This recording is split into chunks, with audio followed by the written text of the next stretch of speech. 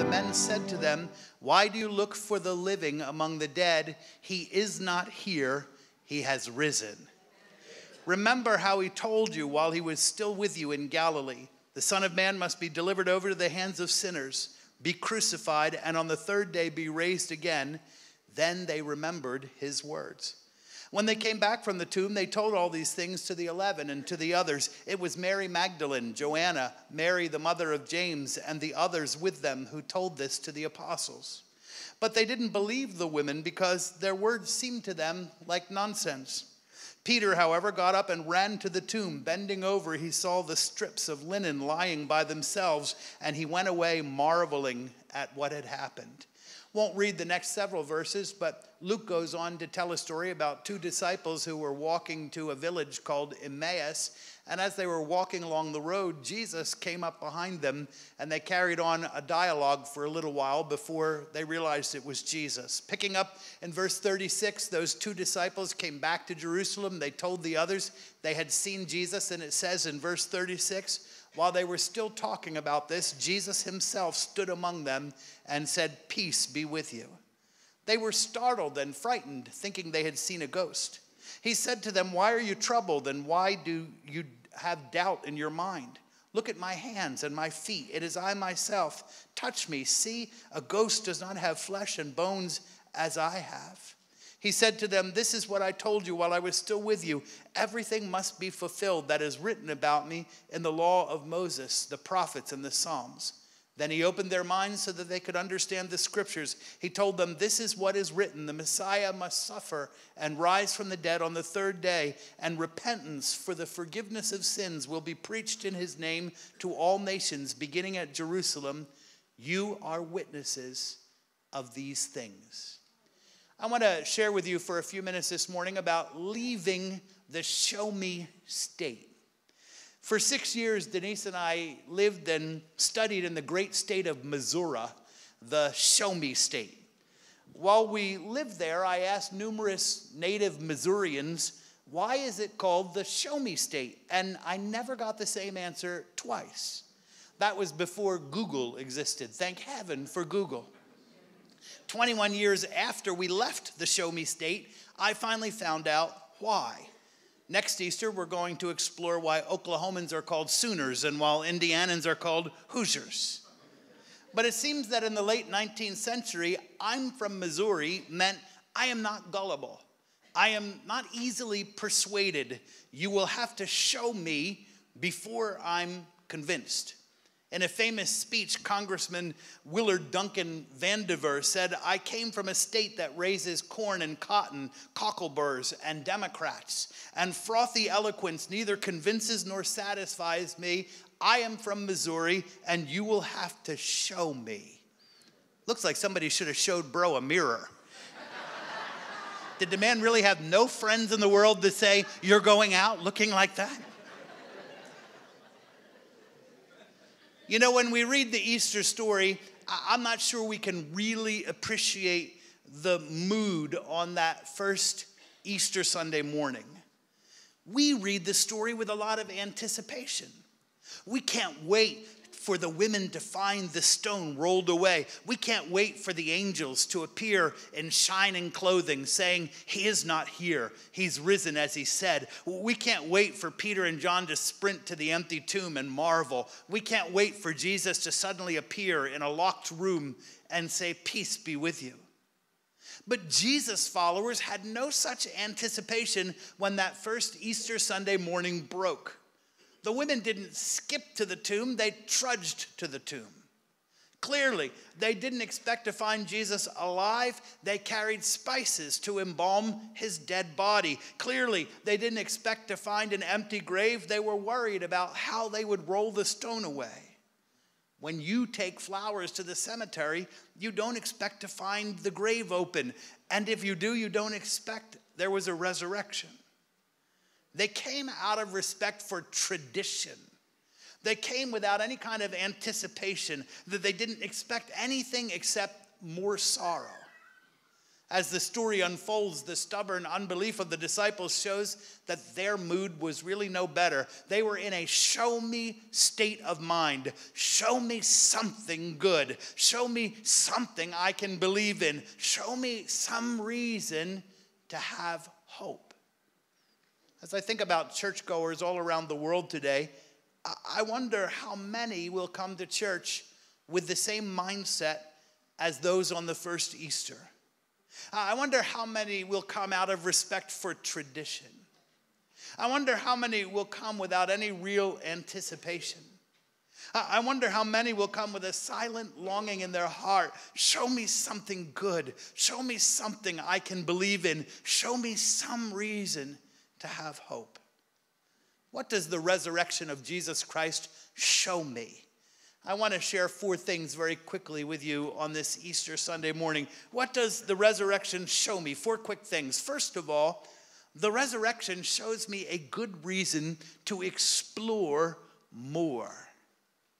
You know, it's not difficult at all to believe that a man called Jesus of Nazareth walked the planet on the 1st century AD. There is so much historical evidence for Jesus, some kind of prophet or teacher, that it's hard to imagine that any educated person would deny that he lived. Neither is it difficult to believe that he died on a Roman cross. That was a common fate for rabble-rousers or insurrectionists in Jerusalem. But the resurrection is another matter altogether. The resurrection takes an otherwise plausible story and it kicks it into the category of incredible. The resurrection flies in the face of everything we know about the finality and the cruelty of death. The resurrection doesn't allow us to merely think of Jesus as a man, even one with special healing powers. The claim that Jesus rose from the dead forces us to either ignore Jesus or to explore him more. The resurrection is a reason to explore the meaning of the cross more. It's not hard to believe that a Jewish insurrectionist was crucified on a Roman cross. But if God raised him from the dead 3 days later, what do we make of his death then? The Easter angel said, "Why do you look for the living among the dead? He is not here. He has been raised," meaning God has raised him. And if God raised Jesus from the dead, then why did Jesus die in the first place? What was the purpose of the cross? What did his death accomplish? What is the significance to me? The resurrection demands that we explore more. The resurrection is a reason to explore the meaning of the empty tomb more. In Dalada, Maligawa, Sri Lanka, a tooth from the first Buddha is enshrined in the Temple of Tooth. I'm not making that up. When Buddha died, they sent bits of him all over the world. In Shandong, China, Confucius is buried in a cemetery along with 100,000 of his followers. In Medina, Saudi Arabia, Muhammad is buried on the site of the house that he shared with his wife. In Punjab, Pakistan, Guru Nanak, is the founder of the Sikhs, is buried. L. Ron Hubbard was scattered on the Pacific. Joseph Smith is buried in Illinois. Mary Baker Eddy is buried in Massachusetts. Charles Taze Russell is buried in Pittsburgh. Elvis is buried in Memphis. In Israel, the Jewish patriarchs are buried in Hebron in the cave of the patriarchs, and King David is buried in Jerusalem. You can visit his grave. They are all dead and buried. But if you go looking for the tomb of Jesus, you will not find it.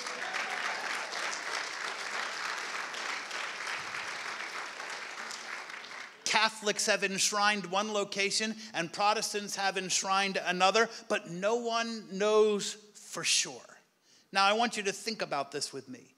Within days of his resurrection, hundreds of people believed that Jesus was the Son of God and the Jewish Messiah. Within weeks, thousands believed. Within a few decades, tens of thousands believed across the whole known world. Within 3 centuries, Christianity became the state religion of the entire Roman Empire. Does it not strike you as odd that no one bothered to remember where Jesus' tomb was? Why didn't they mark it? Why didn't they dedicate it as hallowed ground? Why didn't they venerate it? Why didn't they worship it? The reason is the tomb was empty. When Peter and John heard that the tomb was empty, they sprinted to see for themselves. They went to explore more. And when they saw it was empty, the tomb meant nothing to them again because Jesus is alive.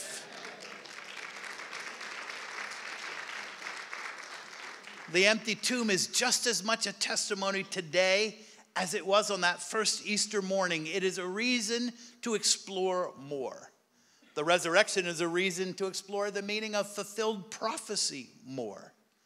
The Easter angel said, "He is not here. He has been raised from the dead just as he said." Months before Jesus died and rose again, he told the disciples exactly what was going to happen. He told them in Caesarea. He told them on the Mount of Transfiguration, the Son of Man is going to be delivered into the hands of men. They will kill him, and after 3 days, he will rise. Centuries before Jesus, David prophesied, "You will not abandon your Holy One to the realm of the dead. You will not let his body see decay. The Lord said to my Lord, sit at my right hand until I make your enemies a footstool."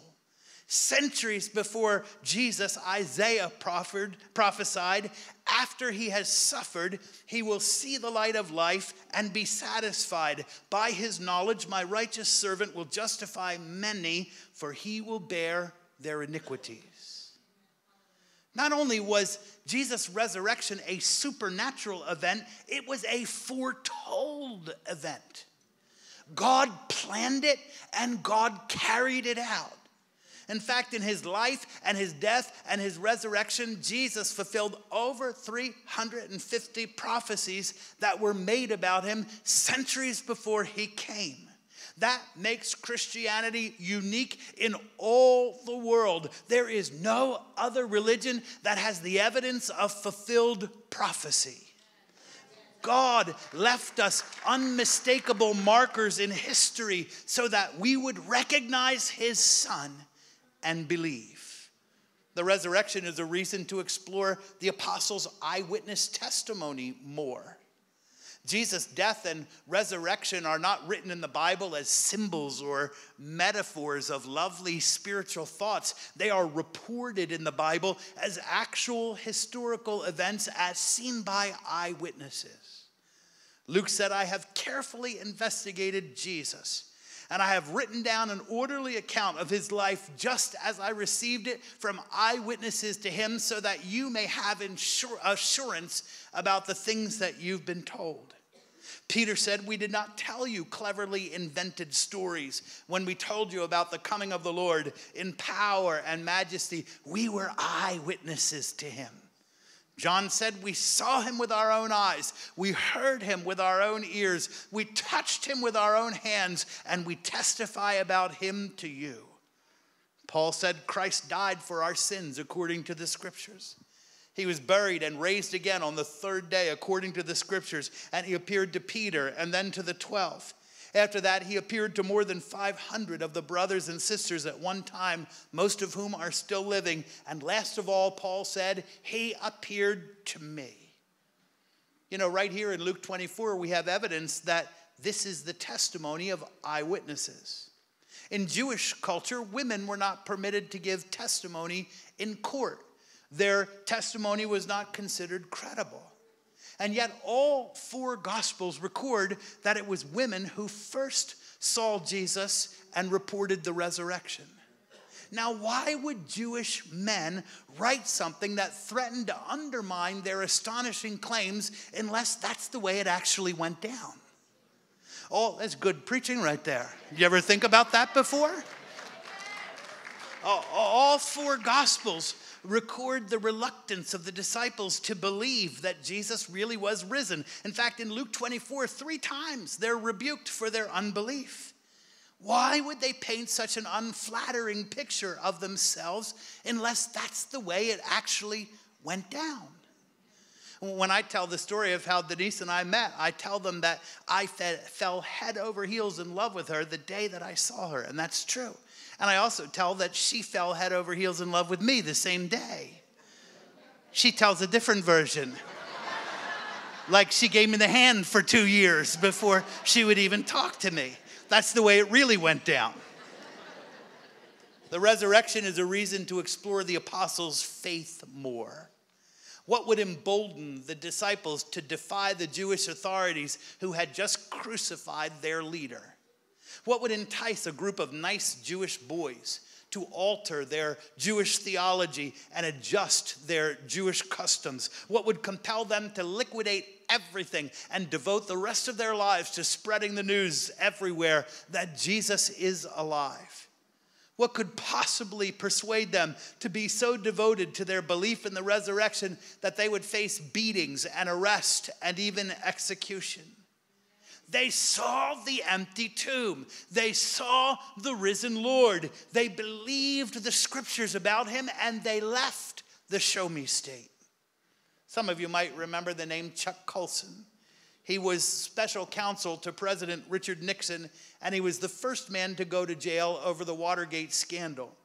In prison, Chuck Colson became a believer in Jesus, and he went on to found prison fellowship ministries that shares the gospel all around the world in prisons. Chuck Colson said this about the resurrection. He said, "I know that the resurrection is a fact, and Watergate proved it to me." How? Because 12 men testified that they had seen Jesus raised from the dead. They proclaimed that truth for 40 years, never once denying it. Everyone was beaten, tortured, stoned, and put in prison. They would not have endured it if it were not true. Watergate embroiled 12 of the most powerful men in the world, and they couldn't keep alive for 3 weeks. You're telling me 12 apostles could keep alive for 40 years? Absolutely impossible.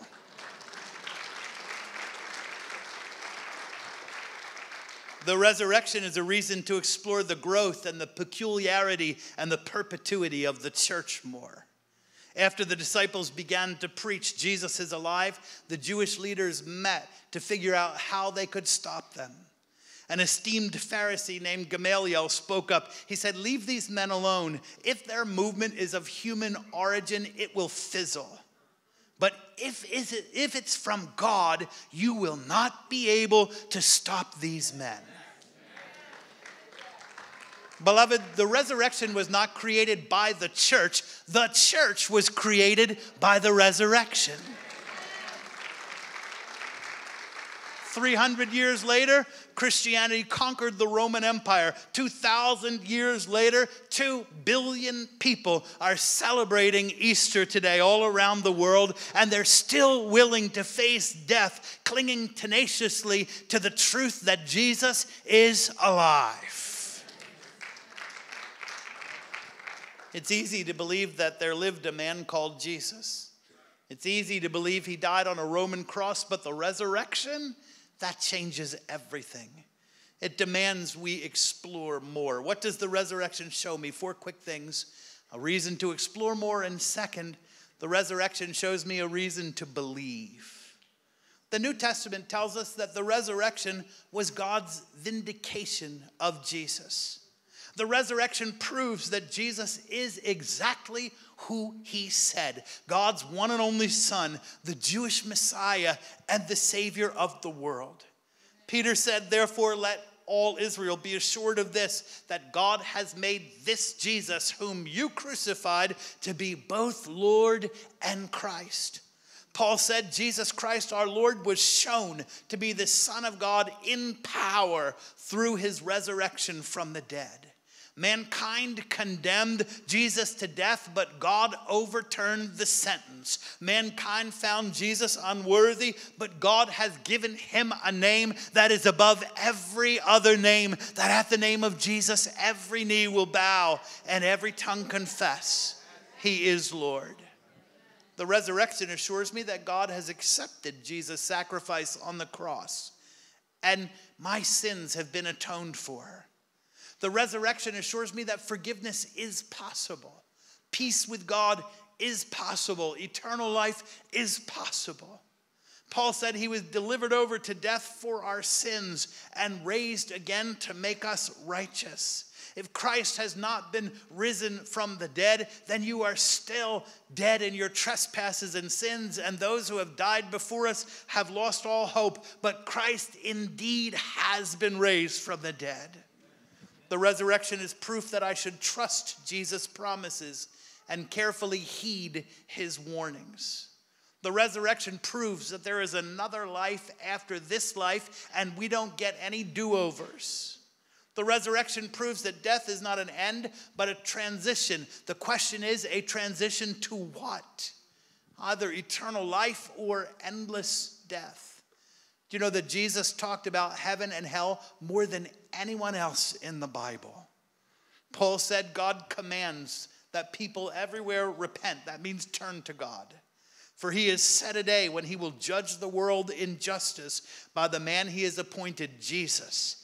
And he has given proof of this to everyone by raising him from the dead. What does the resurrection show me? 4 quick things. A reason to explore more. A reason to believe. Number 3, the resurrection shows me a reason to hope. Because of the resurrection, Peter says we now live in hope.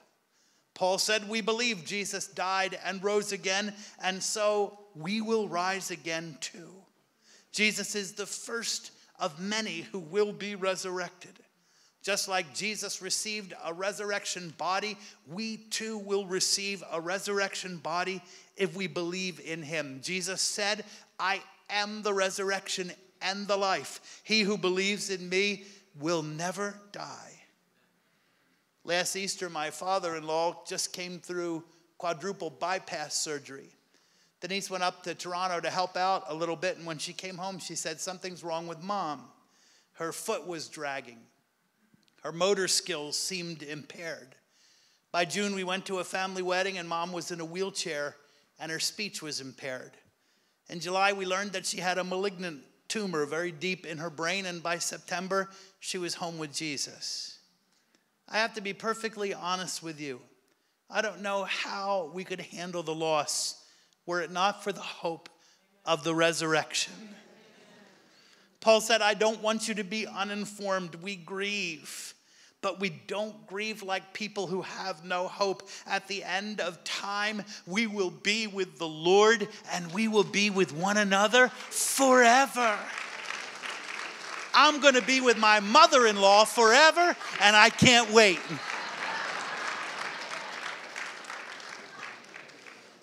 And not only does the resurrection give me hope for the next life, it gives me hope for this life as well. The resurrection gives me a new beginning here on earth. There's a moment of believing on Jesus. There's a moment when we're convinced in the deepest place inside. We might not understand it all. We might have lots of questions. I've been studying this for over 30 years, and I still have questions. But there's a moment where somewhere in the deepest place inside, we're convinced about him. In that moment, Jesus' experience on the cross and in the resurrection becomes my experience. I am co-crucified with him, and I am co-resurrected with him. And that same power that he exerted on Easter Sunday morning when he rose from the grave, it comes inside of me.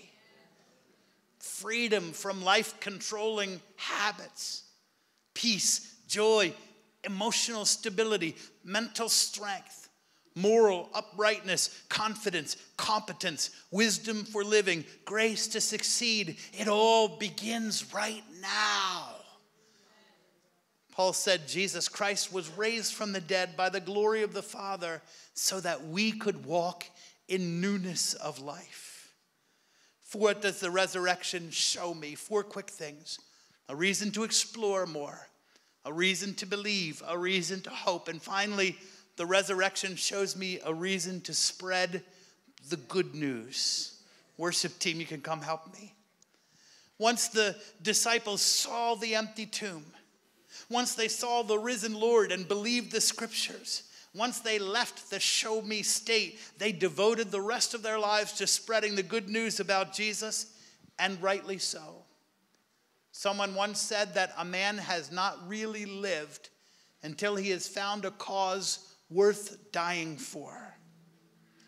There are many noble causes in the world, but what could possibly be more important than people's eternal destiny?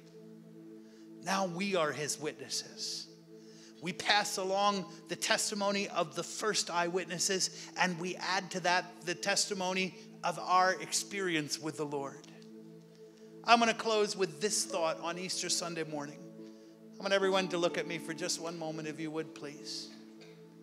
If God truly has sent his one and only Son into the world, if this is true, if God planned it and prophesied it and performed it and told us to preach it everywhere, if Jesus really did die on the cross and raise again on the third day, what could possibly be more important than finding out why? If God really has acted in history like this, what could possibly be more important in all of life than discovering what it means? And what could possibly be more important than responding? What could possibly be more important than making sure that the salvation that Jesus secured on the cross has been applied personally to me? Who could look at the cross and the resurrection and simply shrug and go on their way? Well, that was different. Peter wrote, make every effort to confirm your calling and election. In other words, make sure that you're going to make it to heaven. C.S. Lewis said, Christianity, if false, is of no importance, and if true, of infinite importance. The only thing it could never be is moderately important. The first Easter Sunday didn't start out with anticipation. It started out with dead tradition and low expectations. It started out in the show me state. But when they saw the empty tomb and the risen Lord and the fulfilled scriptures, they finally believed. And what about you this Easter Sunday morning? Have you left the show me state? Have you considered the meaning of the cross and the resurrection? Have you believed on Jesus? In just a moment, we're going to close our service. And just before we do, I'm going to invite you to pray a prayer of believing with me. Maybe this Easter Sunday morning is your day to leave the show me state. What does the resurrection show me? A reason to explore more, a reason to believe, a reason to hope, a reason to spread the good news. Would you stand on your feet and give Jesus a great big praise this morning?